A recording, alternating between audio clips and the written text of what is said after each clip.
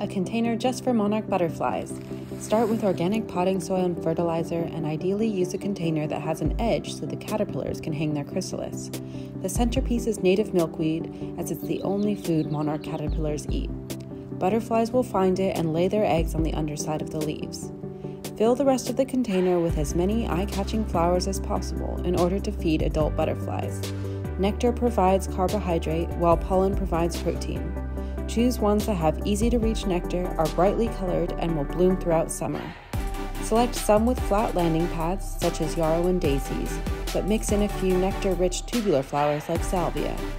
Most are fantastic for feeding pollinators, but these ones are well suited to a container and live in harmony together in a sunny spot.